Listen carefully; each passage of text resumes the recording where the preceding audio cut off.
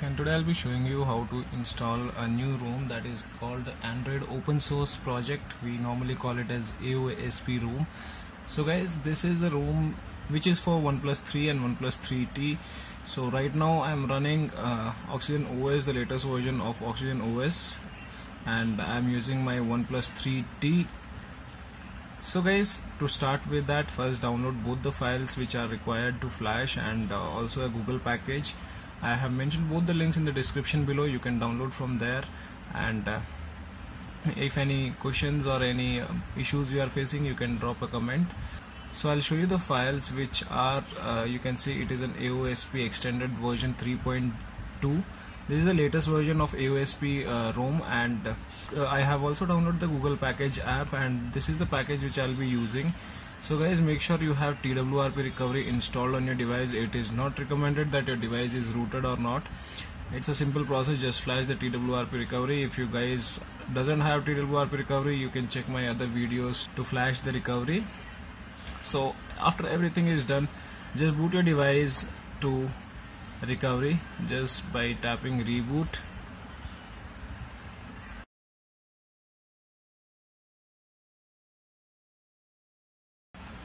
So once your TWRP recovery boots up, and it took me almost 2 to 2.5 minutes. I don't know, this is the latest version of TWRP recovery, that is 3.1.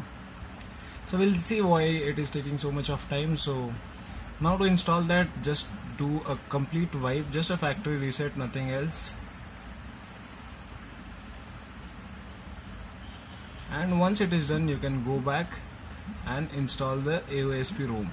So first what we'll do is we'll install the main ROM file. After that we'll flash Google Apps.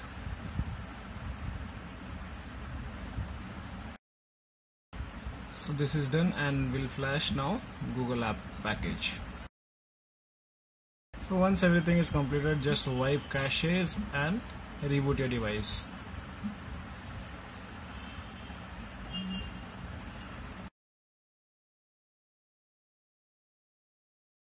After your device boots up, we'll complete the setup wizard once. So guys, now I have completed the setup wizard, and you see we have I think it's a Pixel launcher which is being pre-installed in this.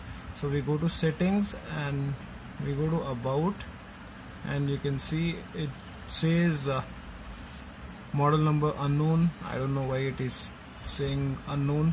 It is based on Android version 7.1.1, extended version AoSP extended version 3.2 official, and security patch is 5th Feb. So we go back, and so first we'll see whether everything is working fine or not. We go to settings, we have, yes, it is I think a Pixel launcher. Yes, it is a Pixel launcher. Calls, will check whether it is working properly or not. Yes, calls are working. Then we go to camera. I think camera is also working fine. So guys, gallery app is pre-installed in this, and you doesn't have much of Google apps because I just selected the Pico package, and which doesn't consist of much Google apps. It's an simple apps like Play Store. So after the installation process is complete, you just need to install your apps accordingly, and after everything is done, I'll be testing the device, and I'll be telling you guys about the battery backup and everything. How is the battery backup on this ROM, and if there is any bug, I'll do let you know guys, because this is the first time I'm using AoSP ROM. I have never used this ROM, so now we'll see how does it work. And if you guys are facing any issue or installation, do let me know in the comment below, or you can drop a message on my Facebook page so that I'll be able to reply you guys instantly. So we go to settings, and we see what all customization options we have. In this one we have swap button, which is available in Android OS also, and in this you have few changes here, extensions. In this there are few options available. You can status bar items, you can enable 4G or LTE, whatever you are using. Next you have clock and date setting. So This is the nice options. You get many customization option in this AOSP ROM. So next you have battery. In this you have battery bar. You can select status bar. If I get battery percentage over here, it is not visible because of the cover which I am using, the screen guard which I am using. And next we go to carrier label. You get an option to select on screen, or you can select on the status bar. You get Vodafone IN over here. And in notification panel you have quick settings. You can select according to your usage. In navigation bar we have few options, like if we enable navigation button, we get all these soft buttons available on the screen. On recents you have recent UI. So in this you can select few things over here. Next, Lockscreen Ui, you have double tap to sleep anywhere. You can just double tap the screen if you are on the lock screen. If a device is on lock screen, you just double tap and the device goes to sleep mode.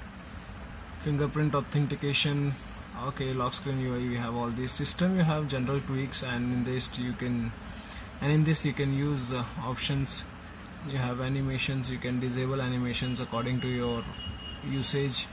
Buttons, you have power button, menu, restart.